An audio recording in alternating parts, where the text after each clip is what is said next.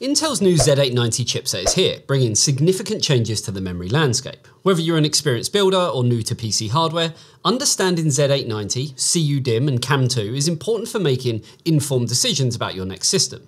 In this video, we're examining Intel's Z890 chipset and the new memory technologies it supports. We'll cover what's new, what's changed, and the implications for gaming and productivity. From increased bandwidth to new form factors, we're looking at all the key aspects. But before we get into that, here's a quick word from this video sponsor. I'm never going to be an esports gamer. I never get any kills. I wouldn't be so sure of that. Is that Andy Raffel from eTeknix.com? Yes, my son. It is me, Andy Raffel from eTeknix.com. What are you doing here? I'm here to bestow upon you a gift that will transform you into a true gamer. With a 24.5-inch Full HD screen, 240Hz refresh rate, 0.5 millisecond response time, AMD FreeSync Premium, and height adjustability, you'll be gaming in the big leagues in no time. Thank you. No problem, my son. Why don't you check out the link in the description below to find out more. So let's start with the simple stuff. The Z890 chipset is designed to work with Intel's new Arrow Lake S processors, offering several improvements over its predecessors, including one significant change to the PCIe lane configuration. Therefore, Z890 supports PCIe 5.0 through more lanes for both high-speed storage and graphics. This then, in turn, allows for full-speed GPU operation while maintaining bandwidth for fast NVMe SSDs through this PCIe 5.0 support. Though it isn't actually about current hardware, as no current consumer GPU actually supports it. Instead, it's looking ahead to next-generation architectures like RDNA 4 from AMD and Blackwell from NVIDIA, which are expected to potentially offer PCIe 5.0 support. This means your Z890 board could be ready for whatever high-performance GPUs the future holds. On top of this, USB and Thunderbolt support has also been improved as Z890 offers more high-speed USB ports, including USB 4, which can reach speeds of up to 40 gigabits per second. This increased throughput can be particularly beneficial for content creators and professionals working with large files. Imagine transferring a 100 gig video file in minutes rather than hours. That's the kind of improvement that we're talking about here. There's also new networking capabilities, which have been significantly enhanced on Z890, so Wi-Fi 7, not just 6E, offering a substantial leap in wireless performance. This again, being a new standard, promises even higher speeds, lower latency and improved performance in congested areas for those who do not maybe have the ability to use Ethernet. For both competitive gamers concerned about low ping times and professionals handling large network transfers, this could be an absolute game changer. But there's something else that's going to come with these boards that's going to be kind of even more of a game changer, and that's diving deep into the memory, and more specifically CUDIMM technology. Now, CUDIMM stands for Clocked on Buffered Dual Inline Memory Modules, and it's introducing some interesting changes to the RAM. The key feature of CUDIMM is its potential to increase capacity and possibly lower cost without compromising on performance. CUDIMMs include their own clock chip called the CKD or CUDIMM clock, instead of relying on the motherboard for the clock signal. This allows for higher capacity modules without expensive buffering techniques, potentially enabling more RAM in a system at a lower cost. To put this into perspective, while current consumer platforms typically max out at 128 gig of RAM, CUDIMM technology could potentially push this limit much higher, but this will depend on the platform specifically. However, the implementation of CUDIMM support varies between platforms, as while Intel's Z890 fully supports it, the situation is, well, slightly different for AMD systems. It's important to note that for Ryzen systems, CUDIMM support is more tolerated than fully supported. AMD has added the ability to run in a bypass mode to prevent a no-post situation when CUDIMMs are used, but it's not optimized for these modules. And this means that while AMD users can use CUDIMM modules, they might not get the full performance benefits that Intel users kind of would. Though, interestingly, well, this limitation may not significantly impact current Ryzen systems. The Integrated On-Die Memory Controller, or IOD, for Zen 4 and Zen 5 only supports memory speeds up to 6000 MHz in a 1-to-1 ratio with the Infinity Fabric, and as such, higher speeds would likely offer diminishing returns for most users. This is a classic case of one part of the system architecture limiting the potential of another. A reminder that PC performance is always about balance and synergy between components. And it's worth mentioning that future architectures like Zen 6 may feature a new IOD, and this could potentially bring benefits for memory support, including better compatibility with technologies like CUDIMMs. So let's break this down as to what it means in practical terms. Well, for an Intel Z890 system, you might be able to push your memory speeds well beyond 7,000 MHz, given that Arrow Lake S already officially supports up to DDR5 6400. So good news there. High-end boards and premium memory kits could potentially reach even higher speeds though, opening up kind of new possibilities for enthusiasts and overclockers. On an AMD system, you'd be able to use the higher capacity CUDIMM modules, but you would be limited to around 6,000 to maybe even 6,400 MHz for optimal performance. And while for most users, especially gamers, this difference might not be noticeable in day-to-day use, Intel, well, they can go much higher. Then there's CAMM2, or Compression Attached Memory Module 2, and this is another notable development. It's particularly relevant for laptop users and small form factor desktop builders alike, and we saw this for the first time at Computex. Now CAMM2 aims to replace traditional SODIMMs in mobile devices, offering better space efficiency and performance. The primary advantage of it is, well, really its compact size and potential for improved signal integrity. These modules can fit more memory into a smaller area, which is crucial for thin and light laptops. They also promise better performance and power efficiency. And to give you an idea of the scale that we're actually talking about, a CAMM2 module could potentially offer the same or higher capacity as a traditional SODIMM, while taking up significantly less space. Think about 60% smaller or so.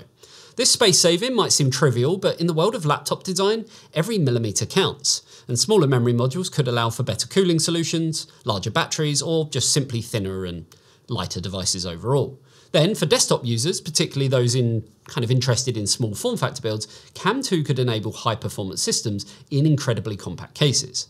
It's also gaining traction in the industry, albeit slowly, but we're already seeing some support in the consumer space. For example, the MSI Z790 Project Zero Plus motherboard supports CAMM2 modules, but this board is actually currently unavailable to be purchased. But this is a sign that industry adoption is growing, and we can expect to see more CAMM2 compatible products in the future. However, there are challenges to overcome. The proprietary nature of the initial CAMM design raised concerns about vendor lock-in. The industry is working towards standardization, which would be crucial for widespread adoption, but it still has, well, a way to go.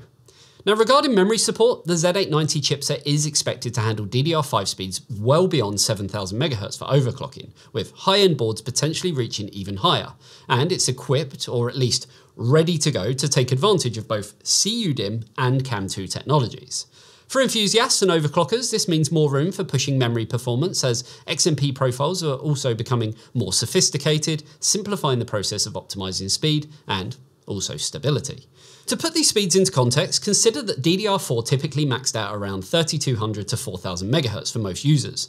The jump to 7000 MHz and beyond with DDR5 represents a significant leap in potential bandwidth. I guess in real-world terms, this could translate to faster load times in games, smoother performance when working with large datasets, and generally more responsive system performance, especially in memory-intensive tasks. Then there's ECC support, which is traditionally more common in server and workstation setups, but is also increasingly available in high-end consumer platforms, including Z890, and is a welcome addition for professionals requiring enhanced data integrity. ECC memory can detect and correct certain types of data corruption, which is crucial in scenarios where even a single bit error could have significant consequences. Think financial calculations, scientific simulations, or critical database operations. For system builders, the Z890 platform does offer some compelling features. Its improved PCIe layout, advanced memory support, and enhanced connectivity makes it a solid foundation for high-performance systems. However, those considering an upgrade should weigh the benefits carefully, especially if they're using a fairly recent system. It's worth noting that there's currently no confirmation on whether Z890 will support more generations beyond Arrow Lake S, and this means it could potentially be a one-generation only motherboard. For individuals, this is an important consideration when weighing the long-term value of investing in this platform, because is it going to have this new technology? Are you going to buy this new memory and then it's just, well, obsolete? It's a bit of a tricky one. Let's break this down with kind of a practical example. If you're currently running a system with a Z690 or Z790 chipset, the upgrade to Z890 might not offer a night and day difference in most scenarios. You'd see improvements, of course, in memory support and potentially in I/O capabilities, but these might not translate to significant real-world performance gains in many applications. On the other hand, if you're coming from an older platform, say Z390 or earlier, the cumulative improvements in PCIe lanes, memory technology, and overall system bandwidth could result in noticeably more responsive and capable systems. Compatibility, I guess, is the important consideration, as while CUDIMM is designed to be backward compatible with standard DIMM slots, full benefits require a motherboard with specific support. CAMM2, being a new form factor, will necessitate new hardware across the board, and this could end up being expensive, and means that for early adopters there might be a higher initial cost and potentially limited options. However, as with most new technologies, we can expect prices to normalise and options to expand as adoption increases. Performance expectations are still theoretical at this point, but the combination of PCIe 5.0, high-speed DDR5 and, well, technologies like CUDIMM could lead to noticeable improvements in areas like load times and performance in memory-intensive applications. However, real-world impact will vary depending on specific use cases. For me, as a gamer, and for all of you gamers out there, the benefits might be most, let's say, noticeable in CPU-bound scenarios or in games that load large amounts of data. Strategy games with large maps, open world games with minimal loading screens, or simulation games with complex calculations might see the most improvement. However, for many current games, especially if you're playing at high resolutions where the GPU is the primary bottleneck, the differences might be subtle. On the flip side, content creators and professionals, again like us, might see more significant benefits. Tasks like video editing, 3D rendering, or working with large data sets could see substantial improvements in processing times. And then the increased memory capacity offered by CUDIMM could be particularly beneficial for tasks that require holding large amounts of data in the RAM, such as complex scientific simulations or working with high-resolution media files. So looking ahead, the Z890 chipset, along with CUDIMM and CAMM2 technologies, appears to be laying the groundwork for future PC performance advancements. As software demands increase, these technologies provide room for meeting those needs, and we're likely to see more applications taking advantage of high memory bandwidth and capacity, particularly with AI and machine learning capabilities, as they become more integrated into consumer software. It's also worth considering the potential impact on the broader PC market, as high-end features like those offered by Z890 become more common, and we often see it trickle down to mid-range and budget options. Technologies that seem cutting edge and expensive today could become standard in a few years, driving overall performance improvements across the board. In conclusion, the Z890 chipset, combined with new memory technologies like CUDIMM and CAMM2, represents a notable step forward in PC architecture and looks to be worth considering for high-end system builds or demanding professional environments. For gamers, the decision depends on your current setup and performance needs, but if you're already running a recent high-end system, the benefits just might not justify an immediate upgrade. But if you're building from scratch or upgrading from an older platform, Z890 gives you a robust foundation to build on, albeit with the caveat that it might only support one generation of processors. And remember, we will have benchmarks in a few days so you can see what that is all about. Though, as we know, that's more down to the processor than the motherboard itself, though memory should come into play. Looking at it from face value, seems that content creators and professionals working with kind of the types of data that they do may see the most significant benefits from these advancements. The combination of increased memory capacity, higher bandwidth, improved I/O could actually translate to real productivity gains in memory-intensive workloads. Though, as with any new technology, it's important to approach these advancements with a balanced perspective.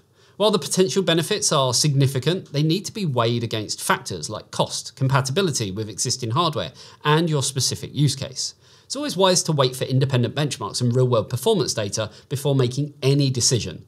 And, well, it's only a few days away, so I'm sure you can wait. So there you go. That covers our overview of Intel's Z890 chipset and the new memory technologies that it supports. Remember, this information is based on, I guess, what I can tell you in early details and may change when we do our hands-on testing. As always, it's crucial to do your own research and consider your specific needs when making hardware decisions. Now, if you found this helpful, a like and a sub to the channel would be amazing. And if you love what we do, consider supporting us over on Patreon, where you'll get access to a whole host of goodies, including behind the scenes content, access to our testing data, bi-weekly game nights, meetups at our offices, and much, much more. The link is, as always, down below. Thanks for tuning in. I'll see you in the next one. See you later, guys. Bye-bye.